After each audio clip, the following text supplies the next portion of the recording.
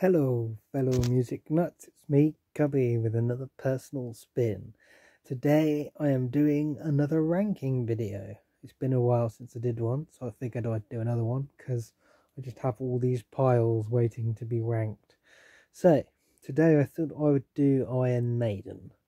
I love Iron Maiden. I did sort of come to them late in a sense. I was introduced to them as a sort of a 14, maybe 12-year-old, and I liked the songs I heard, but I never really bought any of their albums or anything like that for quite a while. And one day I realised, wait a minute, why haven't I got any Iron Maiden except for Number of the Beast? And then I bought them all. I think it's partly because the drummer in the band I was in was really obsessed with them, and anyway, so I bought them all. So they don't really have a nostalgic presence too much for me because of that. Basically, I was 12 in 2000, so they'd already sort of, although I just in time for their big comeback album, which is probably why it ranks so high for me. So let's get started, shall we? As you know, I don't like to yabber for too long. So my least favourite is probably rather predictably the X Factor. It's got a couple of really good songs on it. Blaze Bayley, there's nothing wrong with his vocals, but I am just used to Bruce Dickinson, to be perfectly honest. And not only that, but you can kind of hear that they really were entirely shagged out and probably could have done with a break, to be honest, by this point.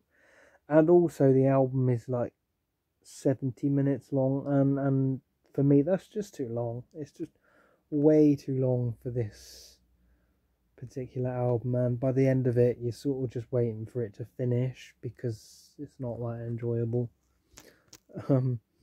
Next we have the other Blaze Bayley album. Now I don't dislike them because Blaze Bayley is in the band. I just think that rather than finding another vocalist, they probably should have actually taken 10 years off, because I don't know, I just feel like they should have, because they only released 2 albums anyway in this period. Well, actually 3 if you include Fear of the Dark. But compared to the 80s period, they were much less prolific. So I don't know, I get the feeling they probably should have had a little bit of time off. This one I like slightly more, because it's because it's less long, but also it has the Klansman on, which I really like. I actually heard that song first on the compilation, the 2-disc compilation. I've forgotten the name of it now, and I really like it. It's not a terrible album, it's just not as good as some of their other albums, basically. And something's got to be last, hasn't it? So there we go. Next up is Somewhere in Time for me. It's my third least favourite, whatever. For me, I love the album artwork. I think it's brilliant. For me, this album just never really caught on, except for Wasted Years. I don't know, I just never really enjoyed it that much. I don't know why, to be honest. I've just never really got into it, so consequently I've never listened to it all that much. Maybe I should. Next up we have The Final Frontier. Nothing horrendously bad about it. In fact, I have a poster of it just there. You can probably just see the end. And I like the obvious Final Frontier song and stuff. And I like the fact that the band are going in a sort of proggy direction.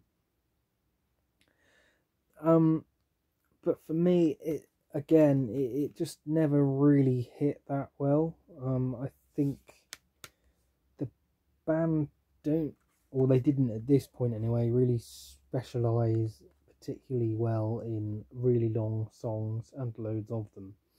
So again, the album's a bit overly long, and it's just too long, you know. And Bruce Dickinson's voice sounds really tired on this one as well. Tireder than their newest album. So again, I think maybe he was struggling in some way. Next up, we have the debut album. I love the raw energy of this album. I like the sort of bass heavy production and Charlotte the Harlot. Remember Tomorrow, Running Free. They're all pretty good songs. Prowler. Like oh, I've just realised something. Sanctuary on my copy of the CD has a 0 running time. So yeah, I like it. There's nothing wrong with it. For me, though, at this point, Iron Maiden is still basically a metal band that are fronted by a punk rocker, and it doesn't quite work, but it does in some ways. I think they're still finding themselves on this album, but it is a pretty good album. I listened to it yesterday, not yesterday, the day before, on my speaker while riding my bike.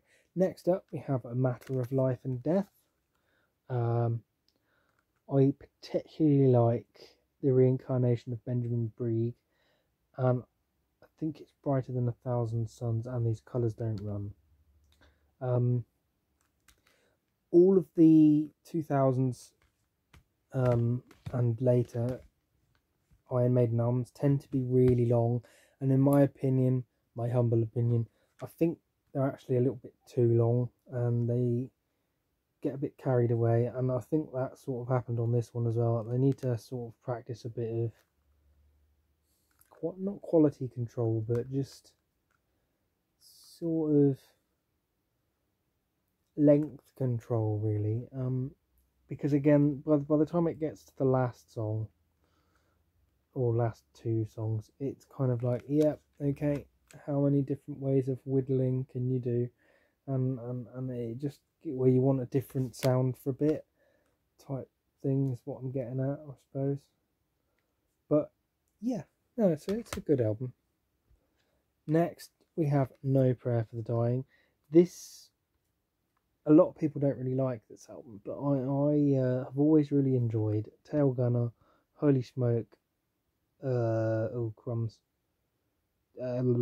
Hooks in You, and The Assassin, I think it is, or is it Fate's Warning? I should know these really, but there we go. And obviously Bring Your Daughter to the Slaughter is pretty cool as well.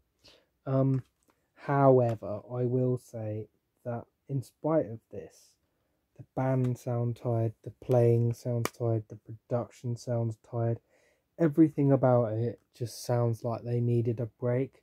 By this point, they've been playing pretty much non-stop since 1980. For like 8 years, they've been recording, touring, and I think, and you can tell really, that it's got to them by this point, and that they needed to stop. Basically, they didn't. They actually released another album, but it was 4 years later, so they actually had a bit of a break, and it shows. But we haven't got to that album next. My next favourite album is Killers. This is like a refined version of the debut album.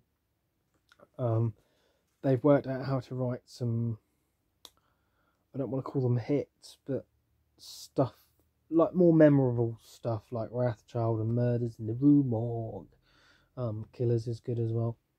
And things like that. They're beginning to sound like classic Iron Maiden. Yeah, it's a good one. I like that one.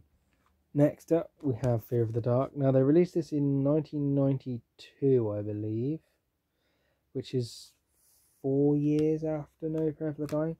And you can kind of hear that they've sort of had a break, and they don't sound as tired. But I think ultimately Bruce Dickinson was bored, basically. Yeah. That said, though, they wrote Fear of the Dark. Where is it? Afraid to Shoot Strangers and Be Quick or Be Dead, which are all really good songs. And From Here to Eternity is also good. The Fugitive isn't bad either. It's actually a pretty good album. But yeah, ultimately, I think the band, not Steve Harris obviously, probably could have done with a bit of a longer break or something, I don't know. Also great cover art. Yep. Right, we're now into the top 1, 2, 3, 4, 5, 6. The top 7, just to be different. My next favourite is Iron Maiden, Dance of Death. This came out when I was 15. It's probably why it's ranked so high. Rainmaker is a great song. Passchendaele is quite possibly the greatest ode to World War One ever written by a metal band. Probably, except possibly Sabaton. No More Lies is really good. Journeyman is pretty good too. Montségur. Again though, the album is just a bit too long, and by the time you get to Facing the Sound after Passchendaele, you kind of like, if I had been in the band and been, I don't know, Steve Harris, I guess he's kind of the boss of Iron Maiden, I would have said to end the album on Passchendaele and maybe release the last 3 songs in an EP or something. Or maybe even mix it, but I would have ended on Passchendaele. It's such a good song to have ended on. But then hindsight is a wonderful thing, isn't it? Also, it's probably the worst album artwork ever. But then they have said that it was never completed stuff. So that's where I rank that. Next up, we have the Book of Souls. Now, when I first heard this, I don't know why, but nothing really stuck, and I didn't really enjoy it that much. I think possibly the length put me off. I thought, I'm going to have to sit through 90 odd minutes of... This makes me sound like I hate music. I mean, I listen to music constantly all day. You'd think, well, why can't you listen through 90 minutes? It's not so much the music that gets sort of... But I find, personally, that after sort of 40 odd minutes, my brain, unless I really concentrate really hard, tends to zone out a bit, and just because it wants a different sound, I guess.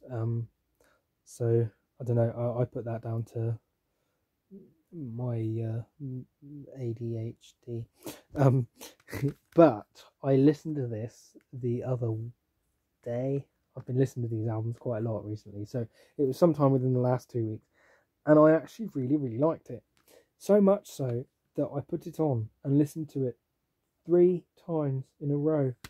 It's really catchy. Bruce Dickinson's vocals are really good on this one, and he's obviously, I don't know, spent time looking after his voice, because he doesn't sound as like as he did on the album that came before it, Final Frontier. And yeah, it's so good, in fact, that I actually have the Book of Souls tour CD. Not that I saw them, but the live album they brought out that went with it. And that's also really good. I still think it's a little bit too long at 93 minutes or something like that. However, it is really good. Like, most of the songs have got a hook in them, or a catchy something in them. Lots of great guitar playing, and I love the fact, I haven't mentioned this yet, but I love the fact that Iron Maiden have 3 guitar players. I think that's brilliant. So yeah, this is a really good one, actually, surprisingly good. Such a good late career album. Next we have Seventh Son of a Seventh Son.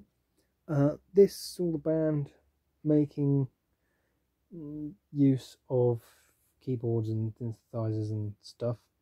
Not for the first time, but I think they do it better on this album than on Somewhere in Time, which, as I've already stated, I didn't really enjoy that one, and I've listened to it a number of times. I still just can't get into it. This one, however, has got Moonchild, which is a cool song. Infinite Dreams, I can't really remember that one, but obviously Can I Play with Madness, The Evil That Men Do, The Clairvoyant. It's a great album, and it's pretty good artwork as well. I like that artwork, it's pretty good. I'd like a poster of that. It's pretty good. I think this is also the first album I ever heard by them. My mum's boyfriend at the time had it on tape. Whoa, do you remember those? Actually, they're coming back, so you probably do. Yeah, it was cool.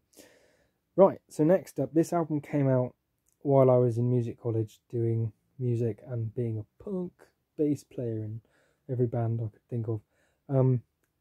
And my friend Stewie introduced me to them, or to this album specifically. I think he brought it around. I was like, listen to this, it's cool. And I thought, okay, put it on. And just literally every song is really, really good, except possibly the last one. Yeah, and maybe 9. 8, Out of the Silent Planet is alright, but it goes on for ages from what I can remember. And it just goes, Out of the Silent Planet. This for ages. And it gets a bit like, okay, great, finish now, please. But everything else is really good. And everyone is on really top form. It's just such a good, like, the band brought themselves back from oblivion, basically. Everybody had given up, and then they released this, and they've since gone on to become like one of the hugest bands in existence again for the second time. To do it once is amazing, to do it twice is incredible. And now we're on to my top 3 favourite Iron Maiden albums. Again, as with all these rankings, you know, things change and stuff, but next up, top 3. Number 3 is Power Slave. I love that album artwork. To be honest, these last 3 could go in any order, but this is the order I've chosen for now. You got Flash of the Blade, which is an excellent song. 2 Minutes to Midnight and Aces High, which are obviously hitty type songs and also really good. And then Rhyme of the Ancient Manor is also great. The other ones, I can't really remember which kind of, yeah. And then second is Number of the Beast. I quite often flip these 2 round, the last 2, depending on my mood. But Number of the Beast is great. Literally every song on it is perfect. And Bruce Dickinson kind of cemented his place in the band almost immediately with this album. Such a good album. And then last but not least, for me, is Peace of Mind, because, you know what, I don't even know why, but it is. At the moment, it's my favourite album, and quite often it is my favourite album. But again, the top 3 can kind of be flipped around. I think these 3 albums are Iron Maiden at their best. This one's got Where Eagles Dare, Flight of Icarus, Die With Your Boots On, The Trooper, and Quest for Fire. To Tame a Land is hit and miss, but I like it, so it's cool. Not such a cool album cover. It's kind of cool, but it's not their best. And then you've got Brains when you open it. Look, see, it's got brains, but it's got sweet corn next to it. Blech, I hate sweet corn. So there you go. That is my ranking for Iron Maiden. Now, in the future, as I finish ranking my Bowie albums, I will review these albums as well, which means I'll be listening to them a lot more and everything else. And yeah, so thank you for watching. I have been Covey. This has been a personal spin and a ranking of Iron Maiden's albums. I hope you enjoyed it. Please tell me your ranking in the comments below. If you like my videos, please like and subscribe, and I will be back soon. Thank you. Goodbye.